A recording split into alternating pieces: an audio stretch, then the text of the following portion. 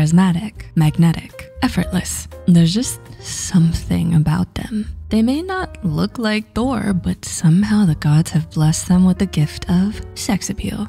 They seem to just naturally have it, that indescribable presence, personality, or attitude that excites and attracts others easily. Here are 5 common signs of strong sex appeal. Do you show any signs? 1. How you kiss.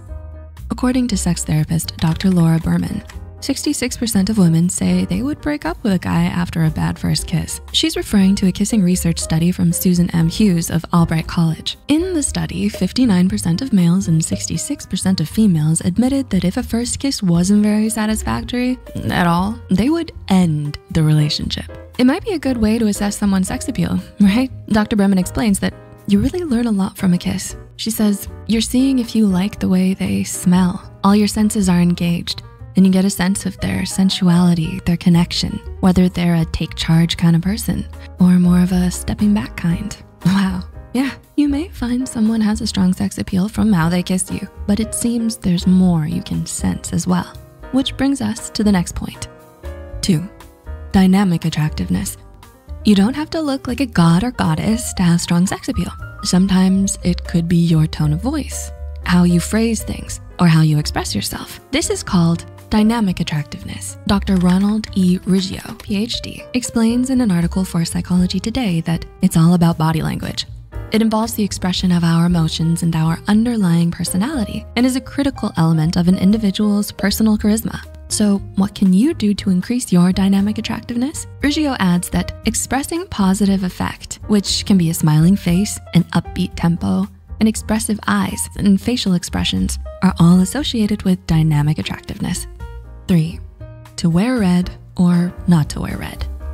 Have you ever heard of the red dress effect? It's a phenomenon in which a woman wearing red clothing, perhaps a dress, is seen as more sexually appealing as opposed to other colors. But it might not just be the women in red that have sex appeal. According to findings reported in the Journal of Experimental Psychology, the study's researcher, Andrew Elliott, PhD, says, our findings suggest that the link between red and sex also applies to men. 25 men and 32 women were asked how attractive and pleasant a man was in a black and white photo of them, with the image either surrounded by a white or red mat. The American Psychological Association, which published the study, stated that women who looked at a man surrounded by red or white rated the man surrounded by red a little over 1 point higher on a 9-point scale of attractiveness.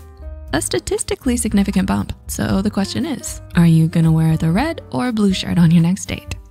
Number 4, the pitch of your voice.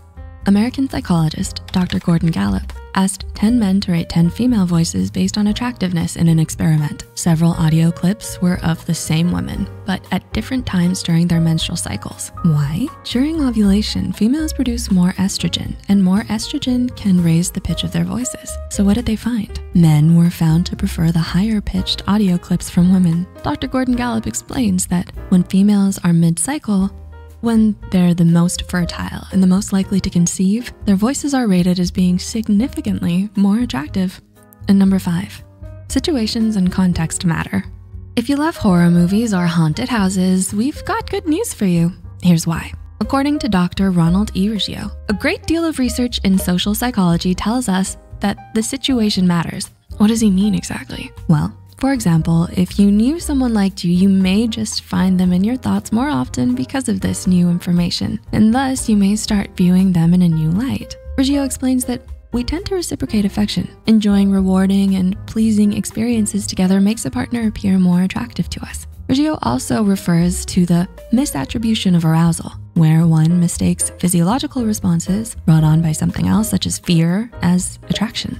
Perhaps you're watching a horror movie with your date and feel a kick of adrenaline at a scary scene, but you may just misattribute this as feelings of arousal for your date sitting next to you. Situations matter. Maybe you'd have more sex appeal at a haunted house on a rickety old bridge. Do you relate to these signs? Is there someone you find attractive? If so, do you see these traits in them? What are some ways you can improve your sexual attractiveness? Let us know in the comments below. And let us know if you enjoyed this video. If you did, don't forget to click the like button and share it with a friend or crush. Subscribe to Psych2Go and hit the notification bell for more content like this. As always, thanks for watching.